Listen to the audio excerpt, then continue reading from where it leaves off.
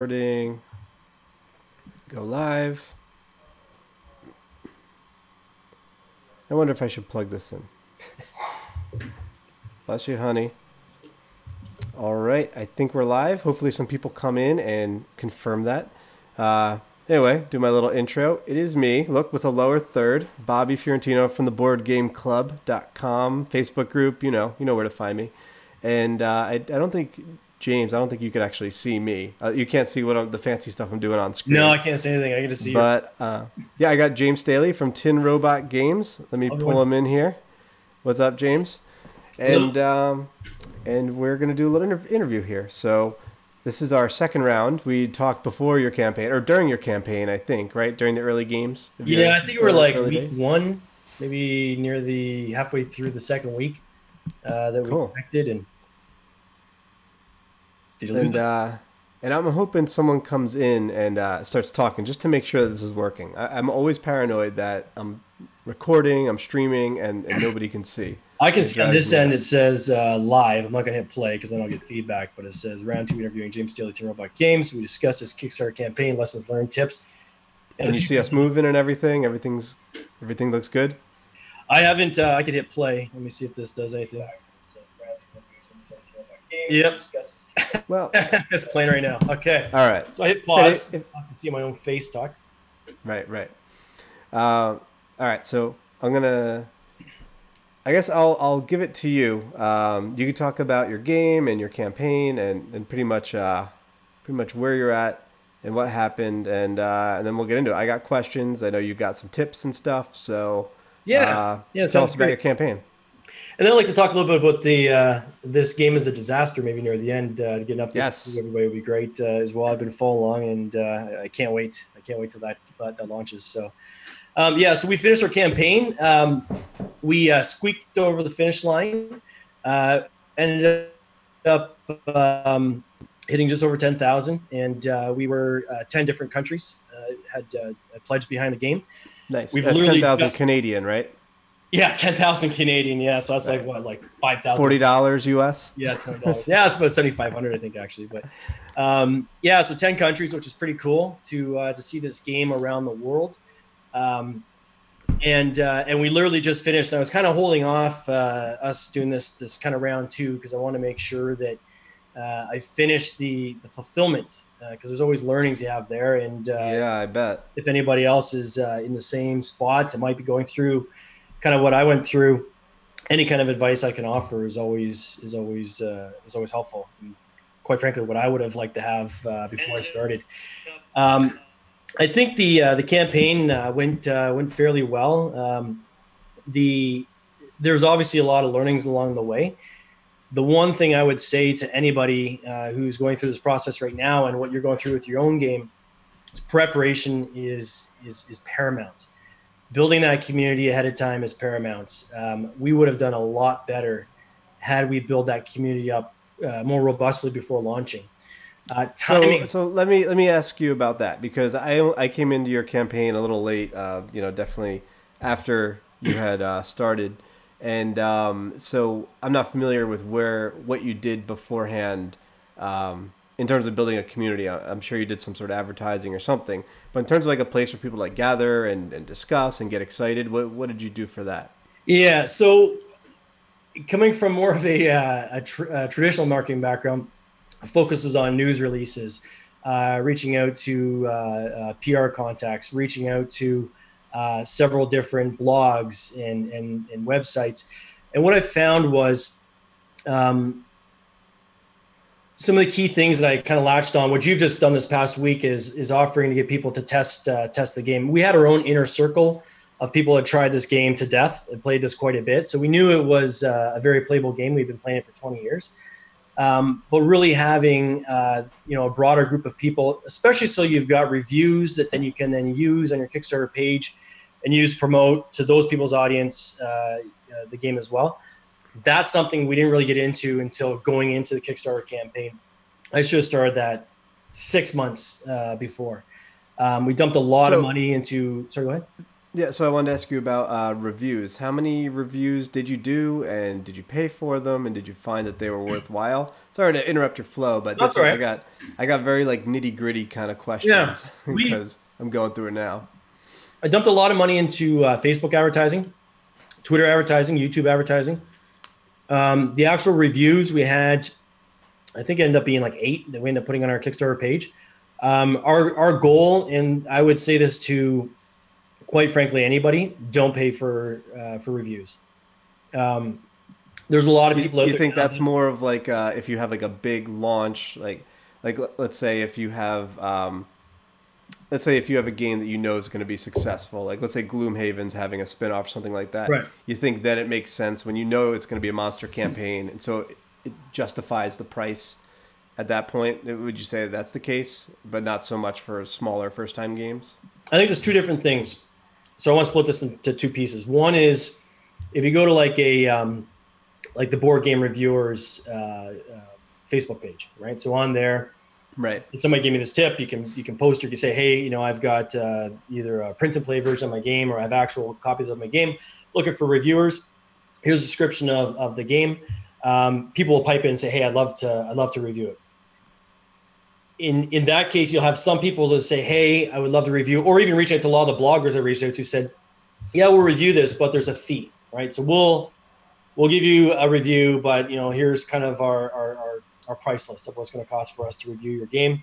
No guarantees that we're going to give you a positive review, but we'll review your game. We'll give you a link on our website. I found that I had more authentic reviews and better feedback when I wasn't paying.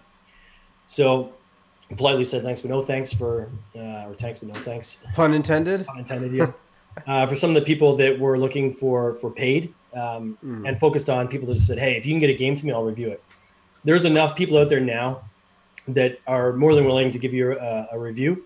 You invest the money of sending them a copy of the game, right? Print and play, or a physical copy of the game, which we did. And in return, what they'll do is they'll do a review of the game. Some will be positive, some might not be positive. I had one where the person said, you know what, I can see how some people will enjoy this game. This game's not for me.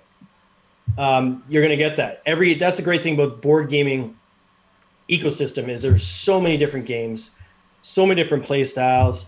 There's something really for everybody. And there's also not a chance that every game is going to be loved by everybody. It's not going to happen. So, and I appreciate the feedback, and I think the key is always to be humble and thank people for giving their feedback and giving the time. It takes time for somebody to open up the box and go through it, to put together a video. Like you do videos all the time. It's not like it takes seconds. It takes a lot longer than it looks on when you're watching a video, right? Right. You got to edit. You got to even just like playing a game. You got to get people together. You got to set up. You got to set time aside. Put your kids to bed, like I just did. So, yeah. I mean, it's funny. Anyone who's watching content creators, they don't realize how much goes into it. Oh, it's a ton. Yeah, it's a ton. So reviewers, you say don't pay, at least not for a first time campaign. That you think that the money that you spent was more or less not useful. You could have used it somewhere else better. Well, I didn't pay for any reviewers, and but I did. What I wish I had done was we had something like 20 copies, advanced copies of the game for people to test. I should have done 50, 60 copies of the game and just fired them out to different people. Just mail them. Say, here's a copy of the game. It's a first run off the press. It's 99.9% of what the game's going to look like when it's in its finished state, with something tangible that they can actually feel, touch, and work with. I would have channeled more funds into that, because I think that got me a lot more legs, each of those reviews, than going and either buying banner ads on a gaming website or spending money on which I never did, but someone that would say, hey, pay me and I'll review your game. Review. Yeah. So I think I was just gonna say welcome to John and Raha Rock, who jumped in, and anyone else I can't see right now. But if anyone has any questions for James, just feel free to throw it in the chat. So how much were your review copies? Like how much did they cost you to make your prototypes, or I guess not prototypes, but review copies that you then would mail out to people? Well, there's two things. So print and play doesn't really cost anything but time. Right. Yeah. So And I was pleased that there were a number of people that were willing to do the print and play. You'll go through this with the card game, as you know, having people. Yeah, it'll be a little easier. 100 and some odd cards, cut them out, put them into sleeves. Like, it's a lot of work as well, right? So anybody's willing to do that. It's always a good day. For the actual board game, I think the cost ended up being like, I think it was like $50. It was like retail. So, oh, really? So if you sent out like 20 of them, that's like, yeah, good amount of money there. It's an investment. Yeah. Now you have some people that will take it on loan too, right? So I had a number of people saying, "Hey, send me the game, and then as long as you send me like a mail, like a courier pickup tag, I'll then football it over to whoever else you need to review it after me." So right, that's a good idea. That's an option as well. I'm sure if I did more, the cost would have come down, but we weren't doing like low concept prototypes. Like, these were pretty much the actual game. So when we had our manufacturing set up, and we manufactured in China, and if anybody has any questions on that, I can talk about that. There's lots of learnings as well. Once we got to a point where we thought we were there, then we said, "Hey, look, we've already committed with this manufacturer. Here's what we're trying to do. We need to get some review copies out. What's the price for you to go and hand make, a small batch of these?" So yeah, it was a bit of investment. Maybe it was $30. It didn't. 50 might sound a little high, but still, you're going to pay close to retail. Same with even cards. I sent you a link before this. Making cards or making. Yeah, it's called makeplaycards.com. I just found this recently, and I have a card game I'm working on, and not really wanting to sleeve this game. I want to actually have the physical cards. Like, I want to actually get an actual deck that's as close as possible to what the finished thing will look like. Often you get a lot of learnings of it. We had this with the tanks game as well. When we had the physical game, one thing we noticed is that the pockets were not deep enough to put the cards in. So people like to sleeve their cards. Well, if anybody sleeved the cards that we included with the game, they wouldn't fit properly in the tray. So we end up having that tray adjusted at the last minute to go as deep as possible, so that if people sleeve their cards, they fit comfortably in the tray. Same with the pieces to hold the flags, the tanks. We end up going with a larger tank. So, these are little tweaks that you don't really happen upon until you actually have a physical sample in front of you. So, deck of cards, you're looking at about $30 a deck, but you can print literally one deck at a time. You upload your pictures, and you're getting, you're getting cards that are. There's an example of some cards that are actual cards, right? Linen finish and so forth. But you're paying $30. But now, when we ordered one deck, looked at it, and said, "Ooh, some things we need to change."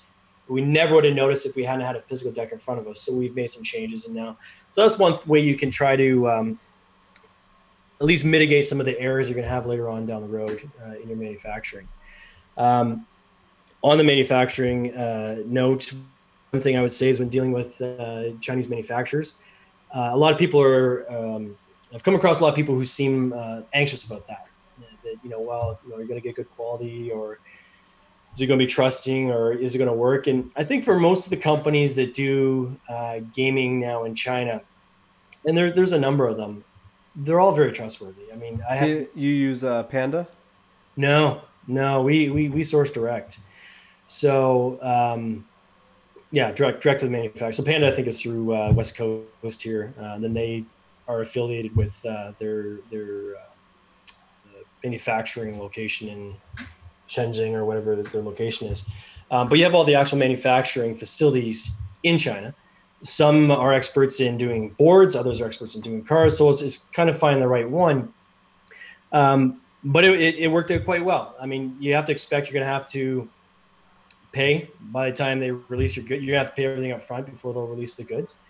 But the one caution I would have is to make sure you're doing your quality control along the way. One thing we had on the tanks games, we had some pledges that people were trying to get for Christmas, right? In times for a Christmas present. And we were literally going to manufacture about a week before Christmas started.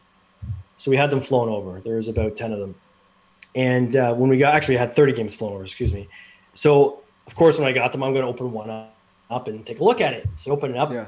The first thing I noticed is I'm doing my unboxing, and I had the best poker face when I was doing the unboxing video, because you couldn't tell the shock on my face. But instead of having 6 of each tank, there was 3 in the box. Right. You can't play. You can't play with that number of tanks. The wrong number of tanks. The box says 6, right on the back. So I was like, whoa. So had to open up all the boxes, take tanks from some games, put them into the others, contact the manufacturer and said, hey, big problem here. We're going through our full production run. This doesn't have the right number of tanks in it. So they went investigated. They were able to find it was a communication error between departments. Lots of pictures were sent to us from when they started the run, the first couple that came off the large run, so that we can see the items and make sure it's babysat. So I would encourage anybody that's manufacturing overseas, it's going to cost you a little bit to have something shipped as kind of a first couple units off to take a look at, but you will save yourself a lot of headaches by doing that. Timing's another one. We ran right into Chinese New Year. So we ran our campaign in October, mid-October. If I was to run this campaign again, I probably would do it in the summertime for 2 reasons. One, so that the games are comfortably in our hands in time for Christmas.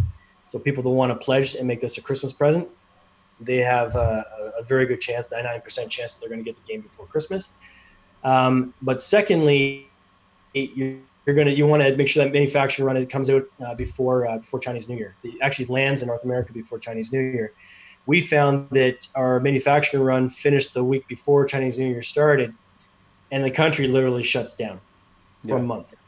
And so we couldn't, even though the games were done, we couldn't get them onto a container because everyone's rushing to get these onto containers before the New Year kicks in. So our games did get on the containers before the New Year. One did, the one coming to North America, the one going to the UK did make it on in time. So we lost 4 weeks for all of our fulfillment outside of North America, just based on the Chinese New Year. So that was one thing that for sure I will avoid like the plague next time we do one of these. We'll make sure we adjust our timing probably at least 6 months earlier. So for fulfillment, did you use a fulfillment company, or how did you handle that? And if you did, which one?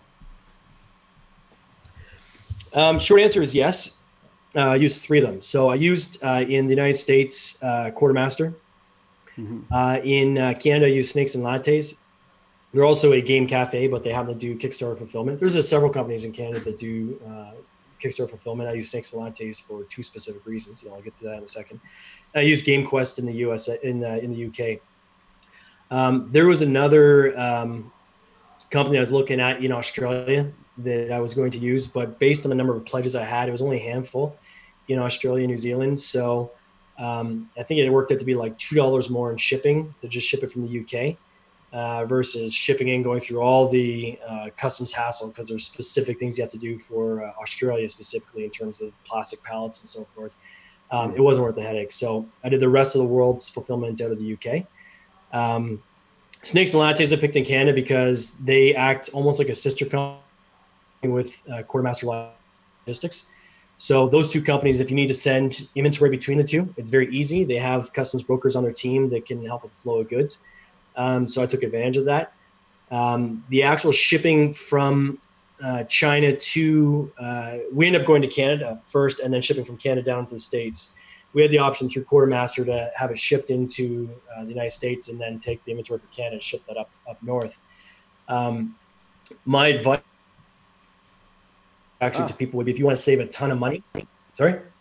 Oh no, it just cut out right when you're about to give your great advice. You're like, my advice, it's going to make you $1 million is... And also we go black, yeah. All right, so go ahead. Well, what's your super advice? So my advice would be do the shipping yourself from China to North America. Shipping yourself from China to North America, what does that mean? From China, what do you mean? All right, so my product is made in China, right? Right. So it's a fairly large game. So there is 2 pallets of product, full pallets that had to come on ocean container, across the ocean to get in North America before we can even fulfill, right? Mm-hmm. So you have to get the product from your manufacturing facility to the fulfillment centers. The fulfillment centers offer a service where they will take care of that for you. So it makes it easy. The problem, or the opportunity, I guess, there is that they have quite an upcharge when they do that. And if you use a freight forwarder, right? So you will talk to a freight forwarder and arrange that shipping yourself without getting the fulfillment centers to do it, you'll save a lot of money. I end up saving $700 for North America shipments just by using my own freight forwarder versus using the one that they were offering.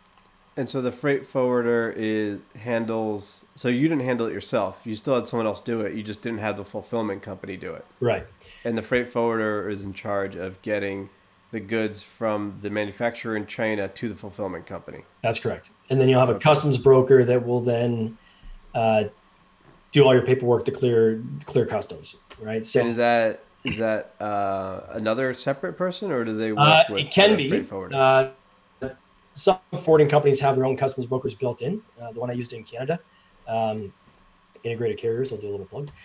They have a customs broker. So you pay like $50 and then the customs broker takes care of all your paperwork coming into Canada. If I wanted to ship it to the States, I would then need to have whoever's receiving it have their customs broker clear it, right? So whoever's clearing it has to be the one that's got an account with that customs broker.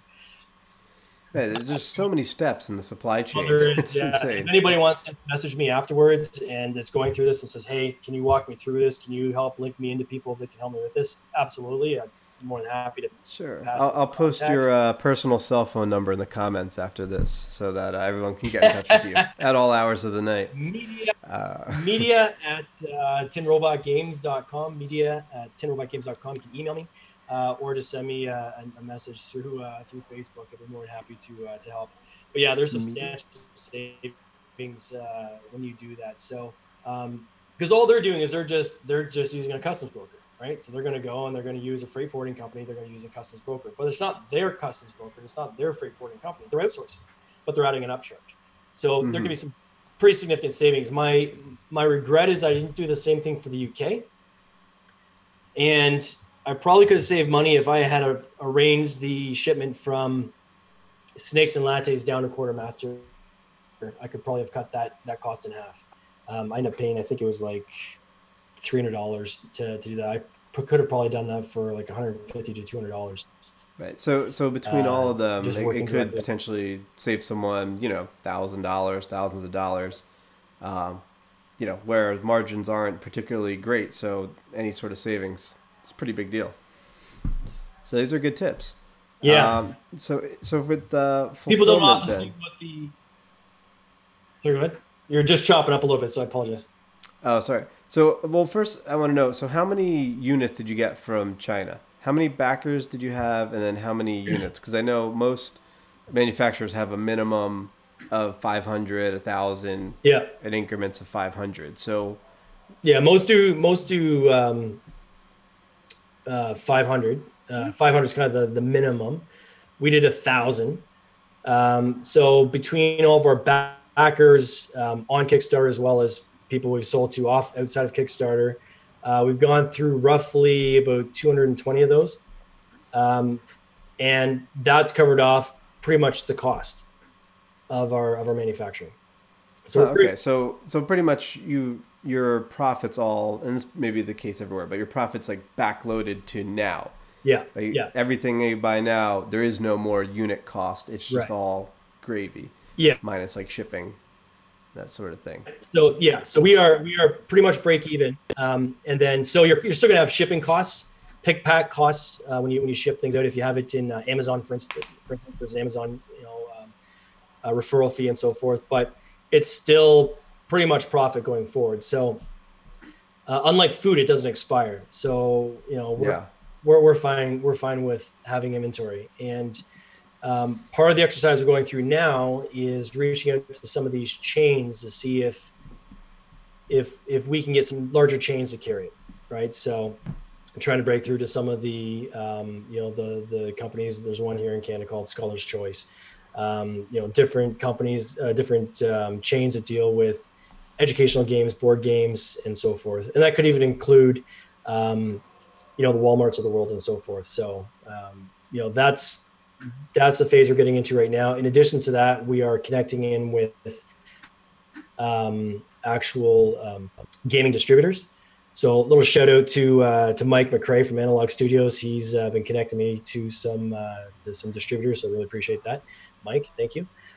So that's kind of the hard work for me, I think, is now going forward, right? So now to reap kind of the harvest of everything we planted to this point. Right, you've done the heavy lifting. So what was behind your decision to go? Because you could have done 500 units. Instead, you went with 1,000. 1,000 is more to sell, but I'm assuming a better per unit cost. Yeah. Right. That's what I'm noticing. That the cost to do, let's say 200 units, it's like almost the same cost to get like 1,000 units. So it's like, it's like on the one hand, it's like why not? But then on the other hand, there's like storage and what do you do with all this stuff? So what was the thought process behind going with 1,000 for you? Yeah, well, there's a couple of things. I think the 1,000 was you have your fixed costs. You're going to prorate over a larger number of units, right? So then your overall per unit cost goes down. So for instance, our tanks, right? So we went with the bigger tank. This is a custom mold. So the cost of that mold is now spread over more units. So our per unit cost went down significantly.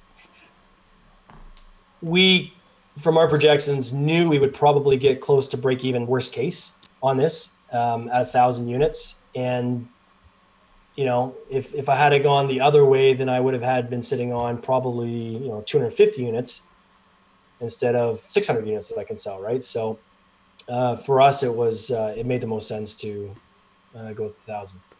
So when you say break even at 1,000, you mean for all your other costs like artwork and marketing and mold and that sort of thing? Yeah, so I include in that manufacturing and shipping, getting it, manufacturing, shipping, and fulfillment. Those are the three things I put in that. The time is not covered in that. So the artwork, right. I did the artwork, right? So I didn't charge myself to do the artwork. Molds was included in that. What wasn't included in that was any of the advertising we did. So a lot of the social media advertising and so forth. So that, if you include that, then yeah, still in the red, but won't take us. And that's if you go through all 1,000 units? Sorry, I don't understand the question. What do you mean? So you said that at 1,000 units, you would break even. Are you saying if you sell 1,000? No. Because that's why I'm like, yeah, sorry. So we knew, where's the profit? Yeah, sorry. We knew the per unit cost mm-hmm. That we would make at 1,000 units. If we hit our Kickstarter target of 10,000, mm-hmm. that covered off the manufacturing for the 1,000 units, plus the fulfillment of the, 100 and some odd units that went out, plus all the individual people we've been selling to since. All of that, we were break even and still then left with 600 units 600 or however units that we could then sell and recoup profits. Gotcha. Okay. Yeah. Makes sense.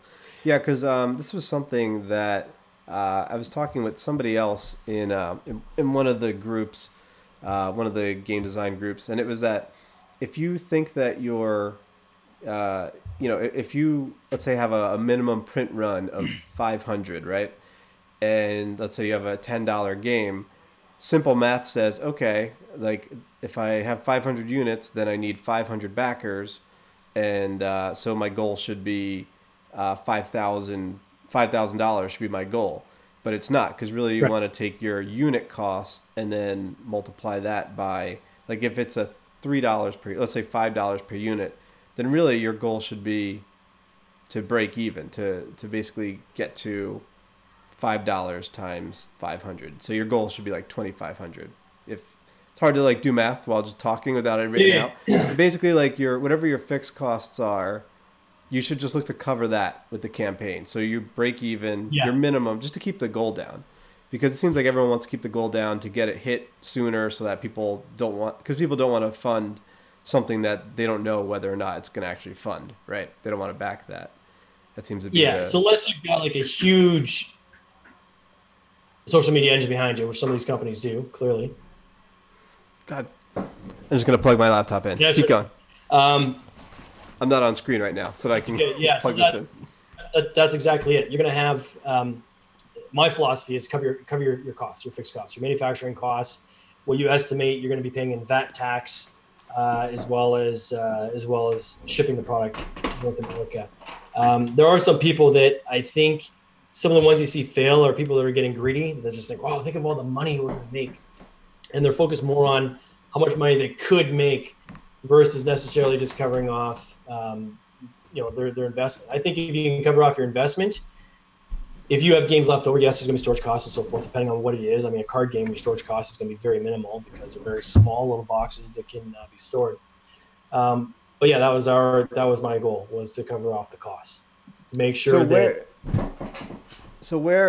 are you warehousing your games? Do you have them yourself at your house? Do you have them somewhere, or do you have them at like a fulfillment center? The classic garage full of games. That's what you got? These games in here. No, we have. So the cool thing is, I have some inventory stored at Quartermaster in the States, and you can continue to store there. You pay a monthly fee. Things like $25 per pallet, so it's not a crazy amount. Same thing with GameQuest in the UK. I've got games stored there. Again, same thing. You just pay a monthly storage fee. In Canada, they're currently at Snakes and Lattes. Snakes and Lattes, I heard recently, is getting out of fulfillment, or getting out of distribution outside fulfillment. I don't know if that's true or not. That's a rumor I just recently heard. But thankfully, I'm local here, so if that's the case, I need to store them somewhere else. We know of at least 3 or 4 other places that we can store them. There's always pick and pack facilities that you can usually find, and I would encourage people to just Google in your area, pick and pack. You will find tons of different warehouses. It doesn't have to be games, right? Anybody can store, as long as the warehouse that does storage and they charge their nominal fee to have a little spot in their warehouse. It doesn't have to necessarily be a games distributor store your games. If you just need to park them somewhere, you can do that. And then most of these pick and pack facilities will help arrange shipments from that location to wherever you need to ship it to. And so now you have this inventory, right? Mm-hmm. And this was always your plan. So you weren't like surprised, like left with a bunch of inventory. So you're prepared for it. What do you do with it now? Like how do you get the word out about it? If let's say someone watching this, like Chris Goodlet, who just commented, Quartermaster's great. Their shipping is great. When I got a Kickstarter game and well packaged. So let's say Chris Goodlet wants These to. Guys are all, and I give a shout out to all 3 of the distribution companies: Quartermaster, GamesQuest, and Snakes and Lattes. They all take the actual packing of the game very, very seriously. And so when you first set up, they'll actually send you pictures. We've done a test pack. So here's our box, and here's how we're going to pack your game in there, and here's some pictures, and here's all the bubble around it to make sure the game is protected. Are you okay with that? Is there enough packing material? Is this approved to ship this game like this? So, I would say kudos to, and that's probably one of the best experiences I had with each of these fulfillment companies, is they all take it very, very seriously of making sure that the end consumer is not getting a game where the corners are dented because some courier guys just toss the box or whatever. So rest assured, if you use any of them, your game's going to get there safe. In terms of storage, though, as I said, you can store them literally anywhere it does a pick and pack. Your question was, what's the plan going forward? So what we want to do is make sure once all the fulfillment was done, that was literally my entire focus for the past several weeks. And my promise, quite frankly, on our page was that all of our fulfillment would be done before we start approaching retail, to be fair. Now we're going through the process of reaching out to game distributors as well as retailers to see if we can get some listings at some of these retailers with the game. So that's the intent of that inventory that we have remaining, is to actually sell in large quantities to retailers. Okay, so you're not like doing like ticky-tack, like one at a time. Like no. If someone wanted to like go to your website or go on or how does it work? Like if someone, because I think you can go on Amazon and have it stored with Fulfill Right or something like that. And I guess how does that work? Like if someone, so I guess if you could take the time, explain what happens, how it gets from you to a distributor to a friendly local game store versus online if someone wanted to get it. What would that look like? And is that going to be possible? Yeah, it's all possible. And full disclosure, we're still building this out, right? So we're still learning this industry. And, maybe there'll be a round 3 and another year on this, and we'll share 3, 4, and 5. But Yeah, exactly. So, um, again, I use a freight forwarder. I never just call up a courier company to ship anything anywhere. So to get it from the warehouse, so if I was going to ship it to, for instance, say 401 Games in Toronto, right? So they're going to carry the game. So if to send the inventory there, in this case, Snakes and Lattes is acting both as a fulfillment center for Kickstarter, but they're also acting as a pick and pack facility for us. They're storing the games.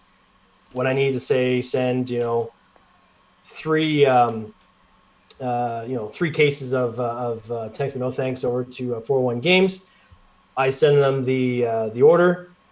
They put together the packing slips. They ship it. They send you an invoice for the picking fees, which they'll charge like $1.50 or whatever every time they pick a game, plus the shipping costs. And they'll put an upcharge on those shipping costs, and they'll ship it to where it needs to go.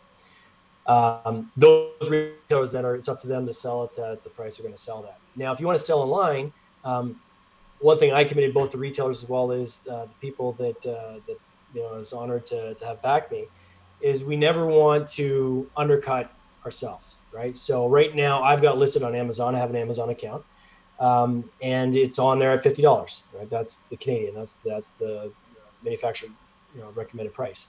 I will never go below, even if 401 Games or Snakes and Lattes or one of these other guys, Tic Tac on Instagram, much like that. If any of these guys want to retail online, they're going to retail at the price they're going to retail it at, and if they drop it down to say $40, I'm not going to match. I'm going to leave my price at $50. So your fulfillment centers will cover off all that, including Amazon. So, for instance, Quartermaster is another good example in the States. There's 2 ways you can do Amazon. You can set up a what's called a seller account, where Amazon, you're actually storing your product at Amazon in their warehouse, and then when people buy stuff through Amazon Prime, you get it within 2 days. There's a reason to get it within 2 days because it's actually in the Amazon warehouse. That's going to work out to be about 24%. By the time they ship it, take their fees and everything, they're going to take about 24% off that retail cost, and the rest of that is your profits. That fulfillment, if I wanted to ship that myself, so be listed on Amazon but not in the Amazon warehouse, I could do that, and that would just send that Amazon order to Quartermaster, for instance, and then Quartermaster would then fulfill that the Amazon order. So these Kickstarter fulfillment companies, most of them also act as ongoing fulfillment, pick pack, whether you want to plug in a shopping cart on your own website, whether you want to plug in through like Amazon, for instance, or through someone else's site. Does that answer your question? Yeah, so I'm still trying to figure out. So if you wanted to send to a distributor, right? Because are you going to go straight to retailer, or would you go to a distributor first? We're looking at both. So I'm in the unique position that my day job is. I'm going to try to resize your head, by the way, because... That's okay. Hold on, sorry. Getting squished? I'm too close to the camera. There we go. Yes. I'm getting excited. I'm coming in close.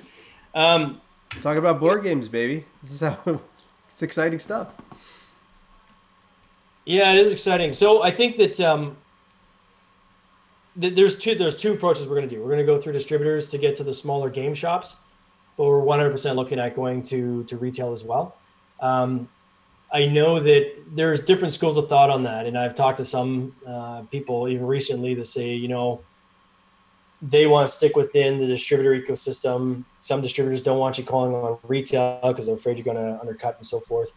I think as long as you have that open discussion with the distributors to say, look, you're more than welcome to sell to all these retailers, but there's a couple that we're approaching on the side. We're not going to undercut each other, so we're not going to try to go in with a lower price or try to give that retailer an advantage over, say, what you would sell it at. But there's a big margin difference. Like a lot of these distributors will take like 60 points of margin. That's quite a bit.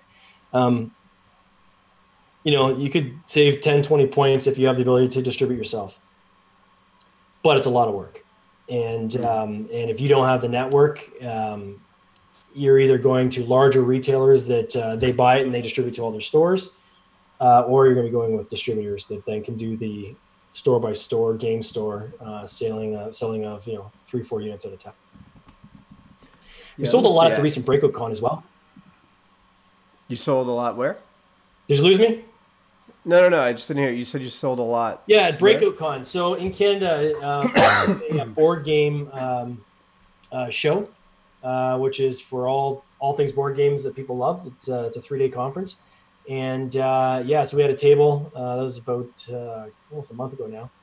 We had a table at the show, had people come and try the game, and the opportunity to buy if they wanted to buy at the show. So we sold quite a few units there, so we were pretty excited. So one thing that I found is when people try the game, that's when you're going to get most of your pickup, right? So Right, you got to get it in their hands.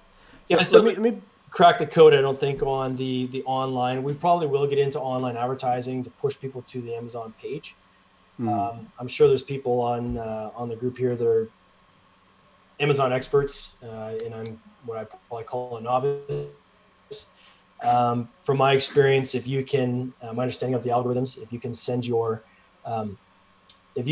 consumers to the Amazon page from outside, so through say Google Ads, for example, that's going to trigger more of an algorithm of pushing your game forward on Amazon than if you're just doing Amazon ads.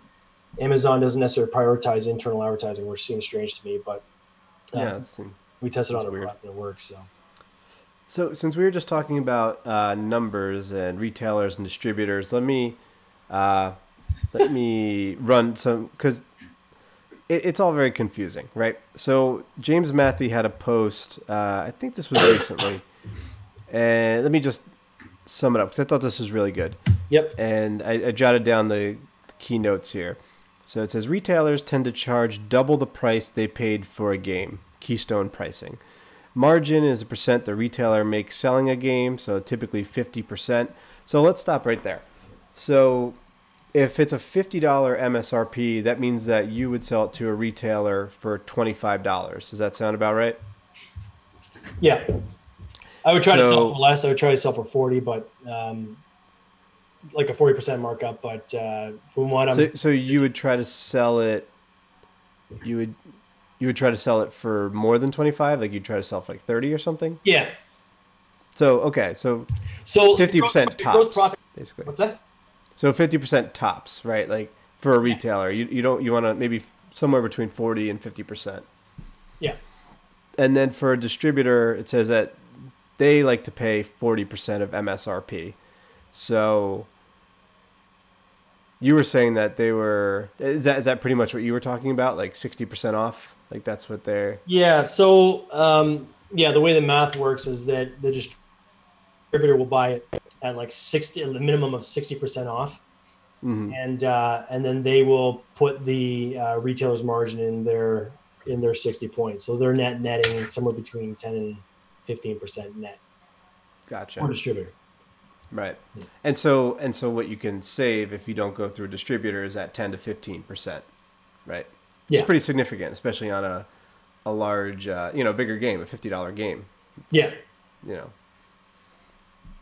Yeah, but there's some benefits too. And again, I don't want to kind of flip-flop back and forth here. It depends on where somebody is in the, their comfort level of doing the grind, right? Right. Your distributors, for the most part, are going to actually ship the product to those locations, and they're going to cover that in that nut. And there's going to be efficiency. So if they're shipping a case of games to XYZ game store, and in that box 3 units are your game, that's going to be way cheaper than you trying to ship those 3 units on their own to that store, right? So there's going to be some economies there that you'll realize at distributors. So you have to find the method that works best for you.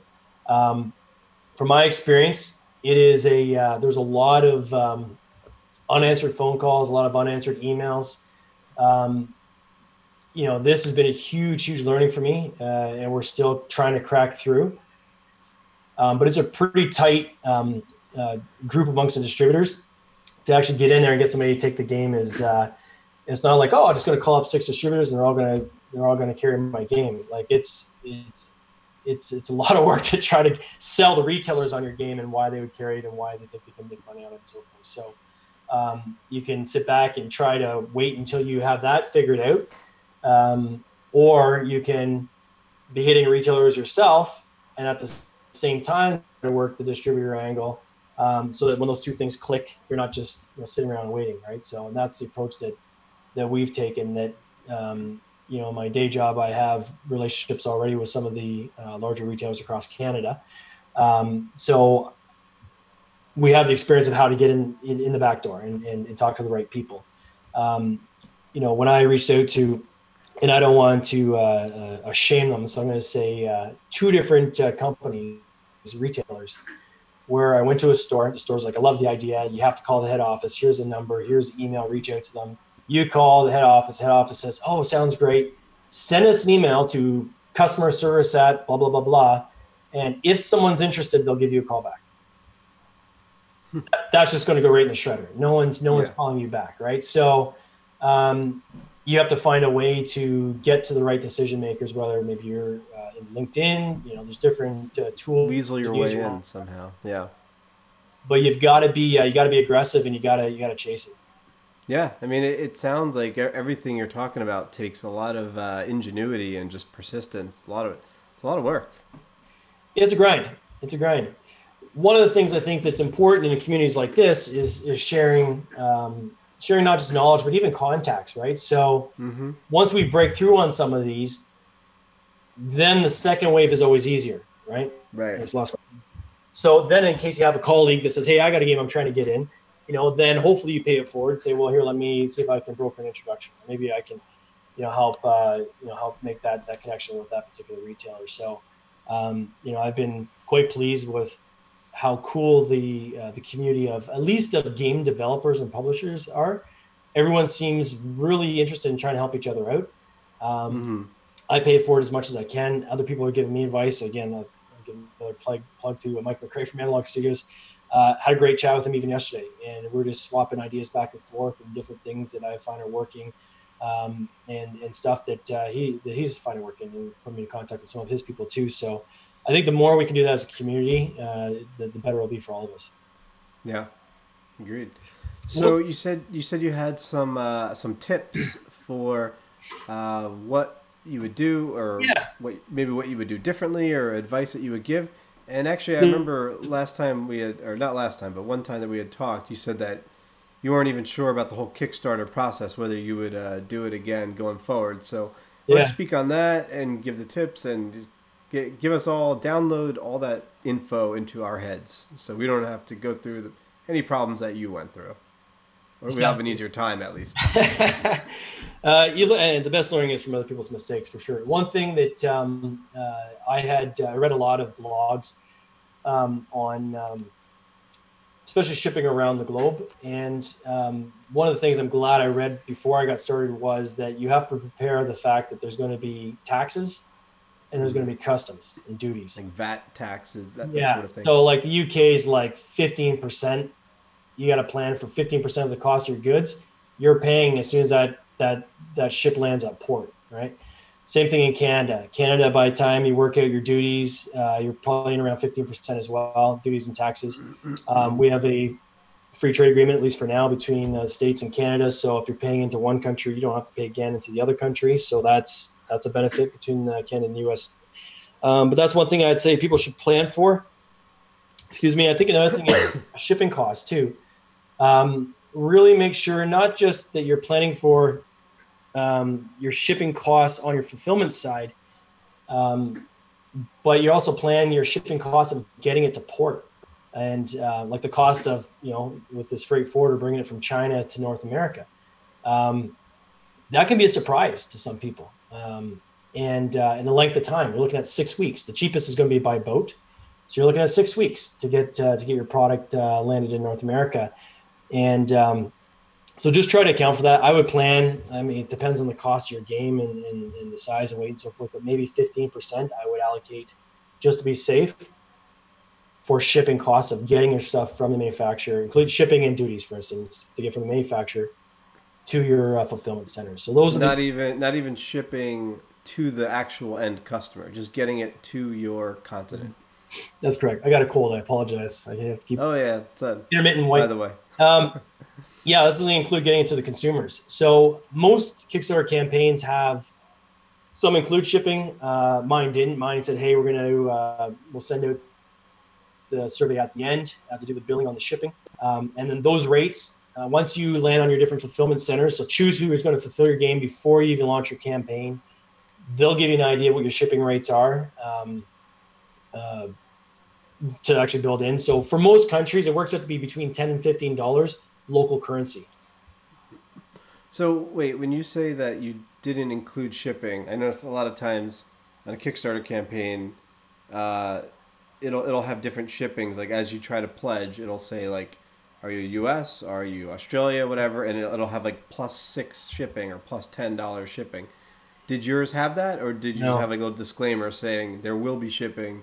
Yeah, and so we'll let you know later. And I think this is what one of the things I would probably do different. And then Eric, just answer your question, Eric, on the shipping insurance. Your freight forwarder will usually have that included as part of that shipping. So I see Eric just asked a question about your shipping insurance, some reports. So that's usually that's covered under your freight forwarder. It's usually $10 to $15 local currency. So what I did is I had that note saying, here's the grid of what you can expect by country for shipping. My feeling at the time was that if I could keep the pledge amount as low as possible, you'll have more people coming in.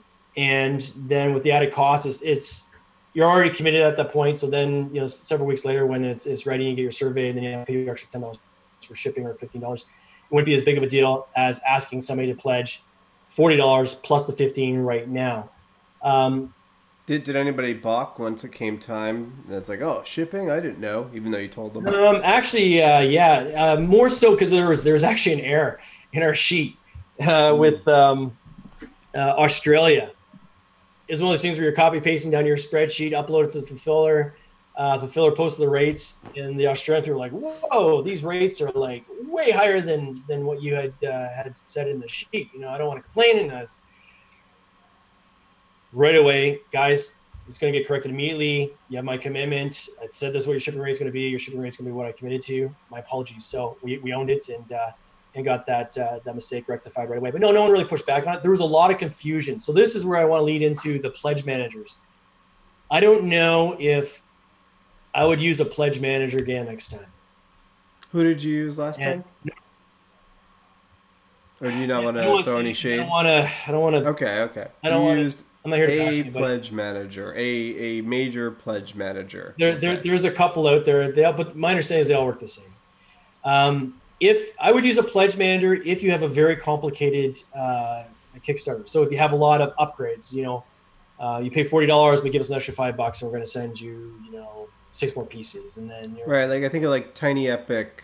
Like they have like you could get like a play mat, and you can get like upgraded pieces and all these things. So you're saying something like that, something like that. Upsells, it could end up paying for itself, right? Yeah, pledge manager because it takes away a lot of the complexity. For me, I found, especially with family and friends, there was a lot of confusion because the pledge manager wasn't super clear and there wasn't the ability to correct it. And we kind of spotted this going in saying, hey, this language of this I think it's going to confuse some people. I think people are going to be saying, well, wait a second, do I have to repay for the game or am I paying for just a shipping? Like it wasn't clear. And they said, well, it's our programming. We can't change it. And lo and behold, I had at least 20 people come back saying, I'm confused. Yeah.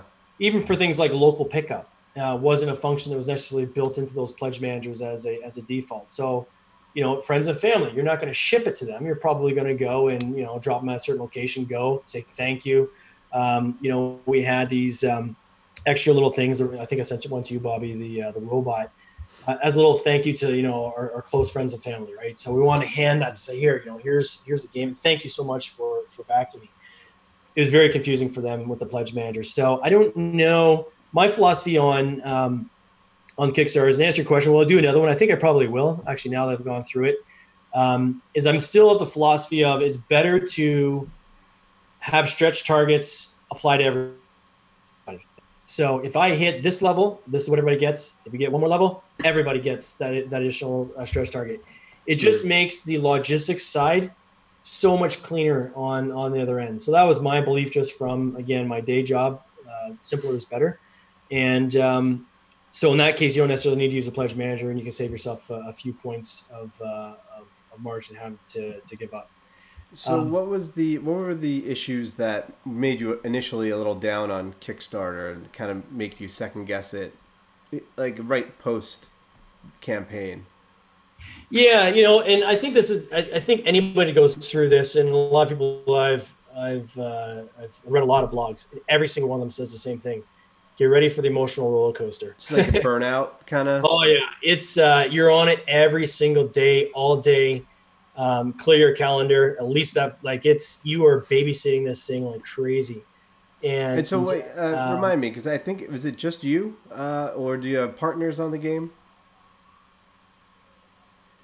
so I have myself, and then I've got some family members that are helping with it as well. But So it's my is it primarily you, or is it split significantly over several people? Because it's that makes a big primarily difference. yeah, it's It's primarily basically me, and then some helpers. Yeah, Gotcha. Okay. yeah. Because if someone had a partner, or let's say two partners, doing one third of the work probably makes a huge difference, and just having someone to like kind of bounce stuff off of and talk with, that sort of thing. Yeah, so that's more kind of my group is more the kind of the advisory team, Hmm. but have somebody actually share the legwork. Um, yeah, there's no doubt there's a lot of benefits to that. You're splitting the proceeds as well, but there's a lot of benefits if you can go with a number of people. Um, but you gotta babysit this thing like crazy. So I think when I was coming out of it, for me, um, I was processing a lot of the learning and a lot of the frustrations of the pledge managers and so forth. Now that I've had some time away from it and looking back, I know what I would do differently going forward, which I've talked a lot of them over the past hour with you. Hmm. I think the types of games is important too, right? So I think from my experience in talking with various developers, a game like Tanks but No Thanks, I'm not sure it's the right fit for a Kickstarter. Kickstarter is very good for any kind of fantasy type games, anything with Hmm. miniatures. Miniatures. Yeah, card games. We'll see. I got a card game I'm working on that we'll see, Me um, too. and you'll see. We'll And also see. then I'm gonna do reverse. I'm gonna like interview you on my page. Yeah, You're yeah. all your learnings.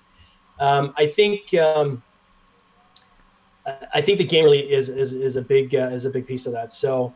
But we stayed true to what we created. We didn't want to go too far off of the core of our game. We had a lot of great, some really cool stories. Like one that we had was a local school where my wife works. They have a learning center, and in the learning center, they said, "Hey, we're looking. Would you mind coming and bringing your game and showing the kids how to play?" And I said, "Of course, let's go." And so these are kids that have, some learning challenges and. Are in some cases from homes that are underprivileged. And, it was a very impactful day going through that. And I just left copies, right? So keep it for the class. The kids loved it.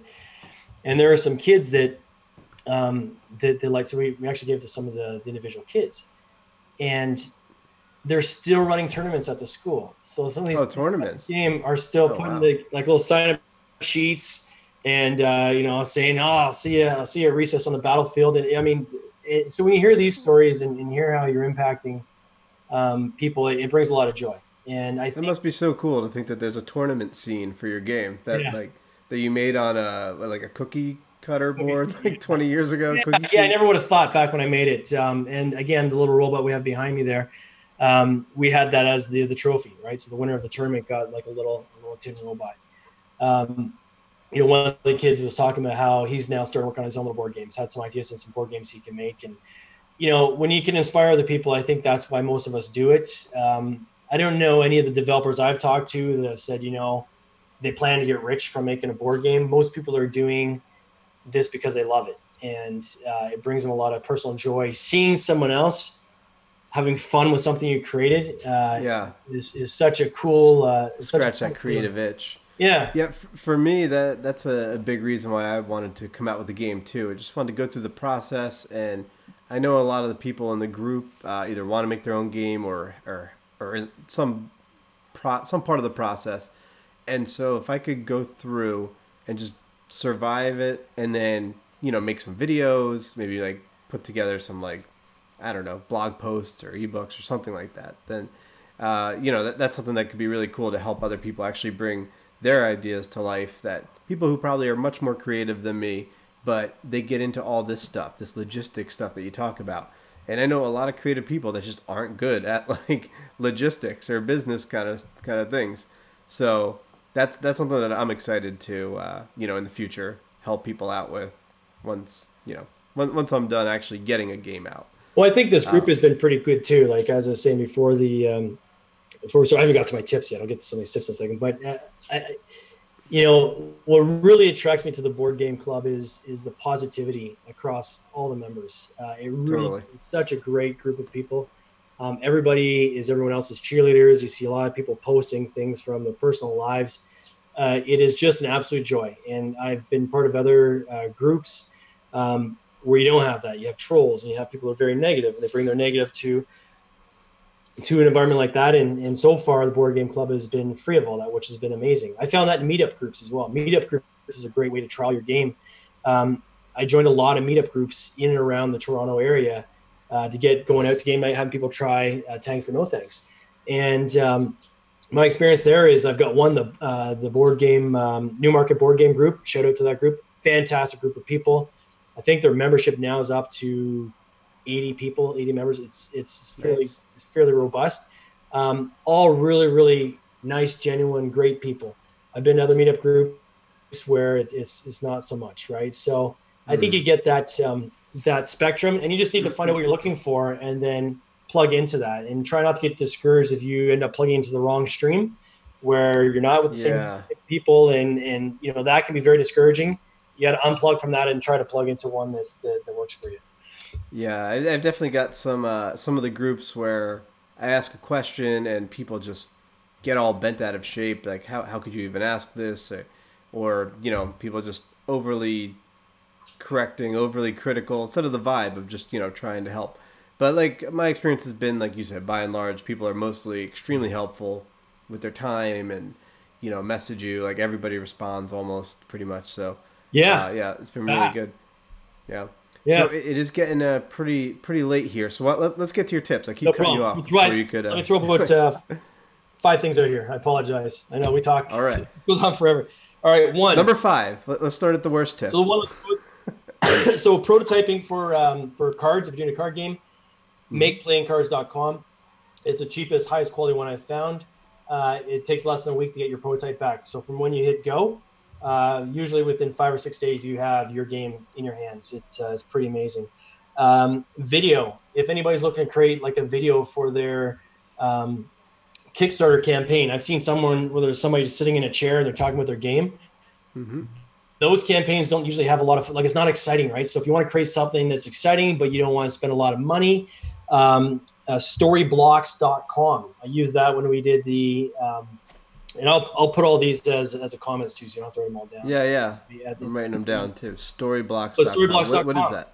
It is stock video that's like 15 seconds long. So you type in a topic, people jumping or explosion.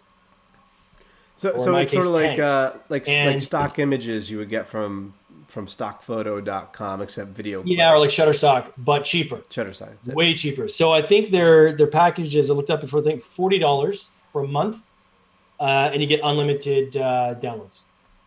Huh. So basically, if you wanted to just make your video, it costs you $40 for unlimited stock footage. Bingo. And you use this for your game? Exactly what I did. So I went into that. Video? Well, I created that one, and I had starts off, there's like this situation room, and one general comes in. The guy says, you asked for me, general. And he says, yes, we are about to start this war on all these different fronts. And then it shows, clips of my game, but they interconnected with clips of like tanks shooting at other tanks and moving and rolling and so forth. All that I got from Storyblocks. iMovie. So if you have a Mac or if you have a PC, I don't know what the equivalent would be on a PC, but iMovie on a Mac is amazing for doing simple videos. It's amazing. Your kids can do it. How simple is it to do videos on that? So you can import some of these Storyblock clips if you want to use that service, for instance. Full disclosure, I don't get anything out of this. I'm just right there. You can do that in iMovie, and you can do that fairly quick. Drop in some transitions, and it looks professional. Exactly. I mean, in one case, I have like a tank shoots, and then all of a sudden it says, you know, you have to destroy the person's tank. So it shows an actual tank shoot. Next scene shows like this whole battlefield, and then you see one of my tanks actually on the battlefield, and then that thing actually explodes. And that was as simple as taking just a picture of my tank with a transparent background and put it as an overlay on the screen. So there's really simple things you can do to create a slick video. Voiceovers, Fiverr.com. Yes, Fiverr. Love Fiverr. Fiverr's great. The tip I would give on this, because I ran into this on voiceovers, is you're starting to see the rates creep up on Fiverr. So back five years ago, it was literally $5. Now it could be in the hundreds of dollars if you want somebody to do something. There's a lot of professional voiceover. People have actually put them in there. And then when you have all the, okay, now you need the commercial rights, you need this and this and this, the rates go up. Sort by newest Fiverr members. So you type what you're looking for voiceover, but then sort by whoever's joined Fiverr the soonest, because that'll give you people that are just starting into voiceovers, people who are just starting to try to build their portfolio. Those people, right, it's going to be like $20, right? So again, I had a professional voiceover, pay the $20, get professional voiceover to do it, because some will have proper equipment. It won't sound tinny. It'll sound good. You know, the guy I used actually was great. He could do different characters' voices. So the same person did all the voices in the video. It was great. As I said, iMovie to put it all together. If you're doing a news release, EIN News is a PR newswire service. When you sign up for the first time, you get a free news release. You don't have to pay anything. After that, I think it's like $50 per news release, which is way cheaper than the competitors. And what they'll do is you'll fill out your news release. You put in links to your game or your Kickstarter page. You can put in actual images, you know, B-roll images of your board game and so forth. Everything that's clickable, people can use. That actually gets blasted out to all the media outlets. You know, and you pick the different markets, say around North America or into Europe. I think we picked up something like 4 million impressions just off that one news release. I think there was at least 4 different websites, news websites, that actually picked up the article and then they put it on their website. So many people don't realize that news isn't necessarily done the way it was in the old days, where you actually have a reporter go out and write a story. 98% of all news is a news wire sends out pre-written articles, and then these news channels will go and they'll just pick what's interesting and they'll download it, and then they'll put it into their paper, maybe make a couple of tweaks, and that's what ends up in your local paper. And so what was that site? EINF? Yeah, EIN News. EIN. I'll put the link to this. So yeah, so you'll find a lot of online. So I actually had some game sites that were doing blogs, and they took my article. Well, they might take all of it. They might take part of it. But there's some that actually put the full article in, which is really cool. And so you think you got some pledges out of it? I don't know if I got pledges. It's tough to say. Like you never know. You have some kind of cookie that can link. I can certainly say I got exposure out of it, because you get a report at the end that says, here's exactly how many places this showed up. Here's how many impressions you had. So how many times it actually showed up in front of somebody's eyeballs, things like that. Nice. And again, it's free for your first time sign up. So anything that's free is good. Why not? Yeah. That was my encouragement for Kickstarter is do as much as you can free. You're going to be bombarded with people. As soon as you launch, you're going to get at least 10 emails from people saying, hey, I'm so excited. I'm going to pledge for your website. And while you hire me, I can help you X number of people look at this. I'm going to put you on all these super backer sites and so forth. I did one of those. I think I got 2 incremental pledges out of that. So for the cost, I don't know if it's worth it. I think you're better to build up your campaign ahead of time like you're doing, and get people excited about the creation of the game before you launch it. You'll get much more legs out of that. Gleam.io, I think I told you this last time we were on our call. Yep. Gleam.io is an app. I think it's actually free if you're just doing Facebook and Twitter plugins. I think works out to be like $30 a month, maybe, or something like this, if you want to have it actually plug into Kickstarter. But what it does, allows you to run contests. So this is where I got the most pickup on my Twitter feed and my Facebook feed. So what the contest does is say, I'm giving away a free game. I'm giving away 3 free games. You set what regions this goes out to. You link into different contest sites, and then those people, if they want to enter to win your game, they have to do a number of actions. One could be like you on Twitter, one could be share with 5 friends, another could be like you on Facebook. So it helps you drive up your social numbers quite rapidly. The money I put into building my Twitter feed but I was able for a fraction of that to double my audience in like 2 days using this Nice. this Gleam app. So it was significant. I've used on other products and industries. It seems to work well with games. I think it works when you have physical like things, stuff you can give to people. It seems to be where it works well, but that's something I'd recommend to people as well. And then lastly, I would say that again, do a lot of searching on YouTube and Google. There's a lot of review groups out there looking to build up their audiences. Right. Would be willing to do like a box opening or do a walkthrough of your game simply just for a free copy. So I'd encourage people to do that. The one thing I would say if you're going to do that is I would ask, what is your audience right now? Because you're going to have people who have like an audience of 5. They're going to reach out to you. And then 2, if it's a multiplayer game, are you going to play this with other people on camera? Or are you just yourself going to explain how this works? And that's okay once or twice, but there's some people that will just do like a one-man, like they'll play, like I had one person that did, and again, I really appreciate the review, but they did a playthrough by themselves with the 4 things. So it's good to explain how the game worked, but you don't have the energy that comes with taking out your opponent and shoot your best friend and taking them off the board, right? So Right. that would be my only advice on that. Thanks for your time. So here we go. James Staley's top 5. Last thing I want to say is we have a game behind me here of Thanks But No Thanks. I noticed you haven't given away a game on your page. Yeah, I've been too busy trying to get my game going. I haven't even thought about giving games away. But go ahead. So I want to figure a way we can give away this game where we can also obviously have exposure on the Board Game Club, but I want to start getting some of my YouTube channel numbers up if possible, or Twitter channels. Would that be cool if we can work out something maybe off camera? We'll figure out a way to do that, but I'd love to give away another copy of. You're right. It's been too long. Let's do it. And thanks to Thomas who won the last contest. I know he still sends me feedback, high fives me, and I definitely appreciate all the love come this way. So Thomas the Danish Wonder. He would be my favorite member of the Board Game Club if he just shut up about Flux. He's always giving me shit about Flux because I hate Flux. And but that's all right. It's all in good fun. We all have our favorites. Right. Yeah. So before we sign off, you mentioned you wanted to ask about the game where I'm at. So I just did a post this week for the name, because we were calling it Disaster, sort of just kind of like informally, like, you know what, we should probably come up with an actual name so that we could get the Board Game Geek entry, and so we could actually get a URL and all that stuff. So I put a bunch of options out there, and by far, This Game Is a Disaster was the best one, which was not my favorite. I was really hoping for Disaster-geddon. I thought that sounded so cool, but it just shows that you don't know what people like. You just gotta find out. And people seem to like pun names, like Tanks But No Thanks, pun name. Yeah. I think of games like Broom Service and a bunch of those. So they do well. So I'm guessing that the Board Game Club and the people on the email list they probably know better. So we decided to go with it.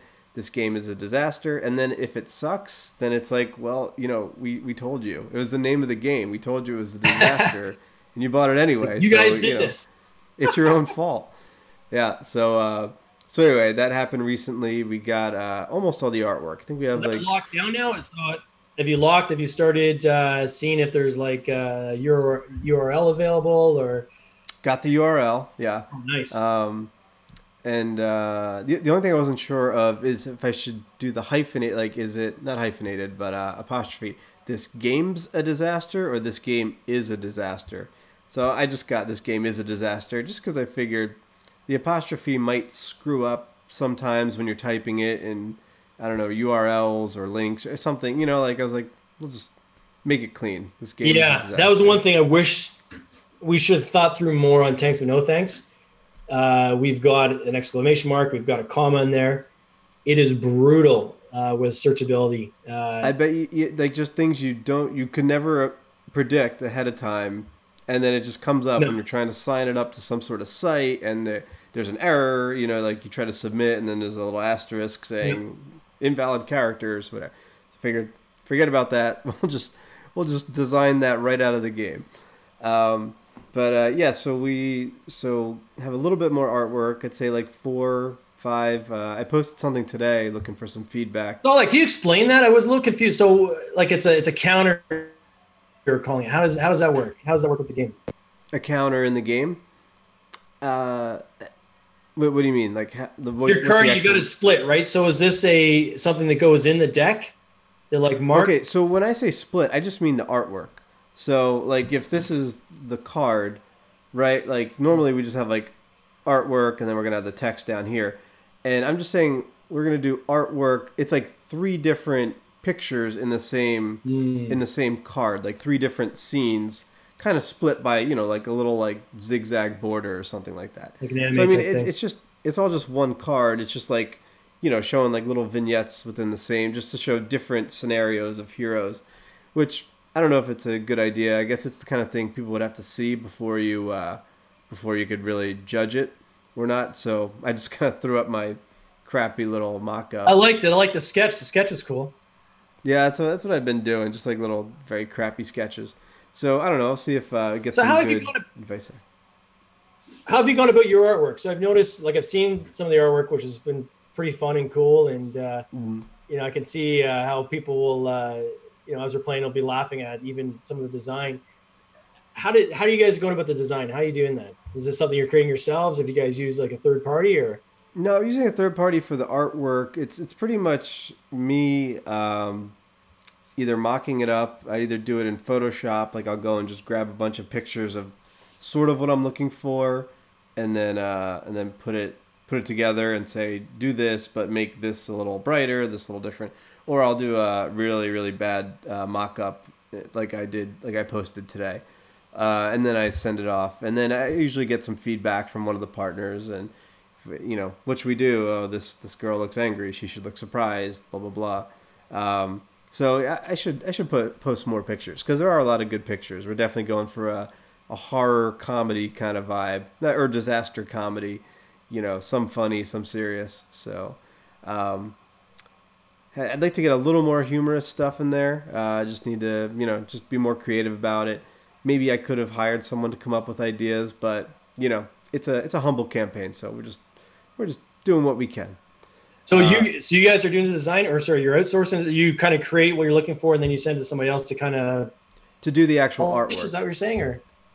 Well, got it. So I'll design the art, but I won't actually draw the artwork.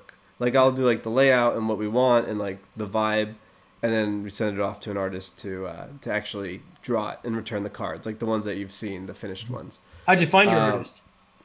I actually found him originally on Fiverr. It's funny you brought up Fiverr before.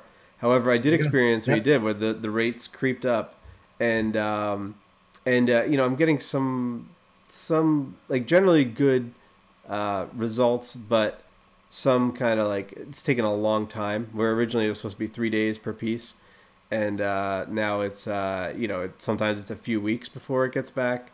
And also I've been like, I noticed a lot of times if I sent him something that I photoshopped myself, that I was sending him as an example, sometimes I would notice he would just take the exact thing that I did and just sort of put filters over it and like change things. And I had to like tell him like, no, you can't just like, you have to redraw it. It has to be something new, because I'm stealing this from some site because I'm not selling it. It was just for your eyes. Yeah. You can't, because then it's actually stealing if I try to sell this. Oh yeah. So you do run into stuff like that when you're on a site like Fiverr. So you just got to be on top of it. And they're not charging $5 anymore. They're not. Our artwork is expensive. The other game I was working on, same thing. I found an artist through Fiverr, but I had approached probably at least 20 artists, I would say. Maybe your example is the same thing, trying to get the right, somebody will do the right price. But yeah, that's good advice. Make sure you say, hey, do I have, can you quote this with the commercial rights? So you don't have that price creep in. In my experience with Fiverr on the audio side, very, very fast turnaround. Artwork, same as you. I had some stuff that I thought I'd get back in like a week, and 3 months later I got it back. So, you have to have patience, certainly if, and that's the balance, I guess, right? If you're trying to cut costs, you can only push people so hard, especially if they're doing it at a very low cost.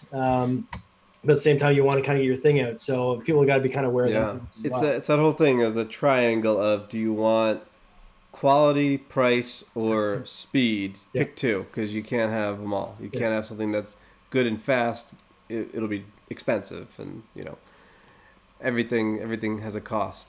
Yeah. So right now we're trying to figure out graphic design, and one of my partners talked to someone about it, but it if we were to use them, it would take some time, and I don't want to. Like, I'm tired of waiting. It's already been like something like 7 months, and this is a very simple game. It should not have taken this long. Yeah. So I'm like kind of in the let's just like figure something out. Mainly, we need to figure out like the text, how it's going to look, and the titles and the cards, and the graphic on the back of the cards. Not thought about at all. So definitely need that. Need to get some review copies to send to reviewers. We got some people lined up, and I just want to get moving. I just want to go. I'm tired of this preparation stage. When do you guys expect to be doing your Kickstarter? Like, when are you targeting? Like, have you picked a target date as to like we got to be?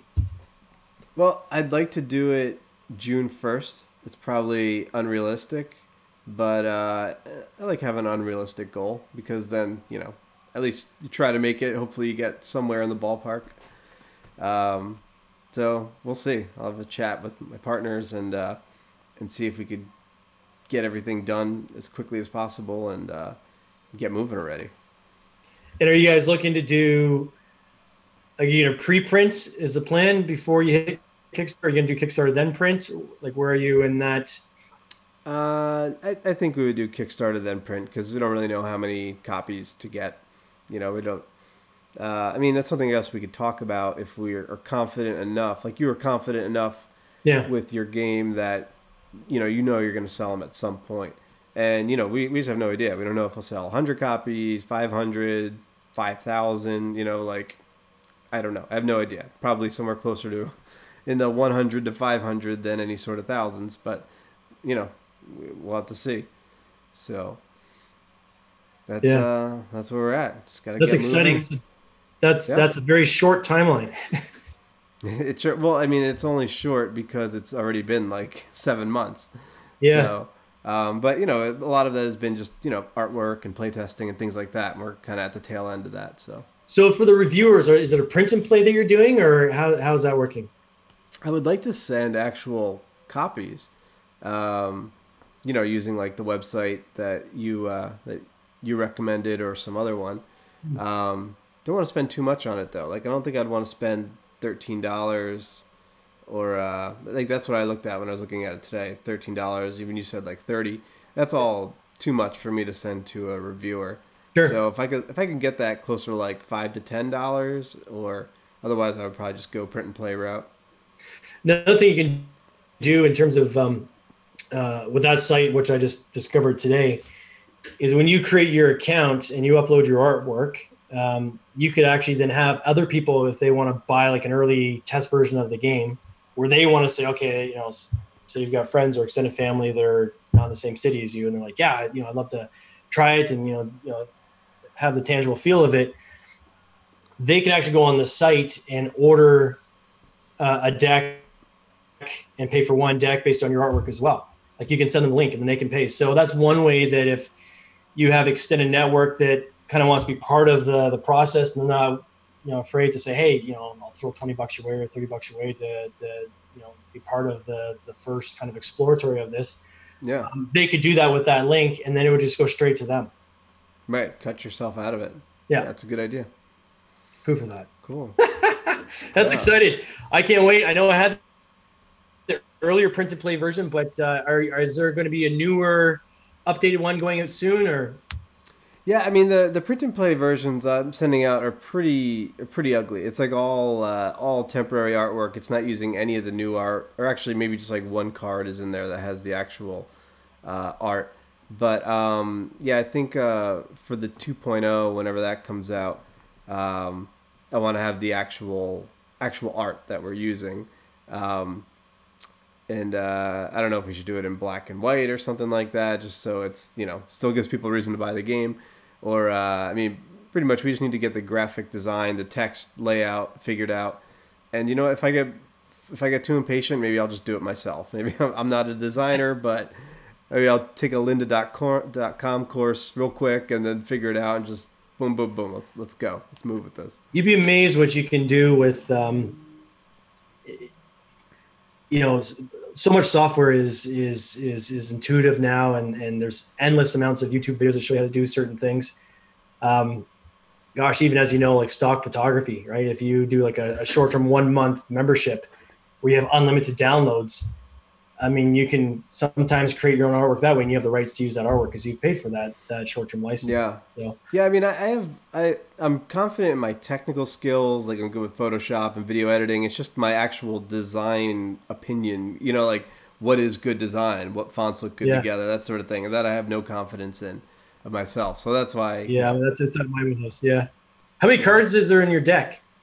So it's 60 cards, and then we're playing with the idea now of including an extra few cards and actually just having the rules on the cards, and also like little player references too. So if we had 6 player references, because it's a 6-player max, and then let's say the rules were over 2 to 4 cards, and we're talking somewhere in the ballpark of 70 cards.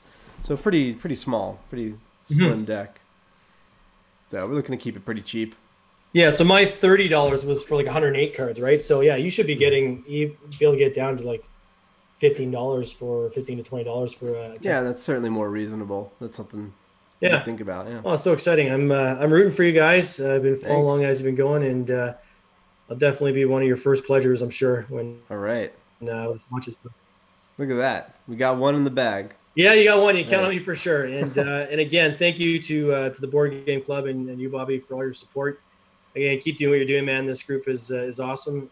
And again, I keep inviting people to it, and I don't know if they get accepted, but I keep telling people to join the group. And I think if we all do that, we can keep growing this ecosystem. Yeah, great. Well, thanks for being so giving of your time, even though you're sick.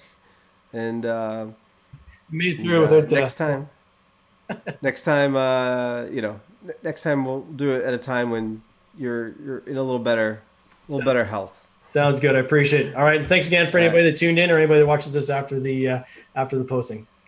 Yep. Take care. All right. Talk to you soon. Cheers.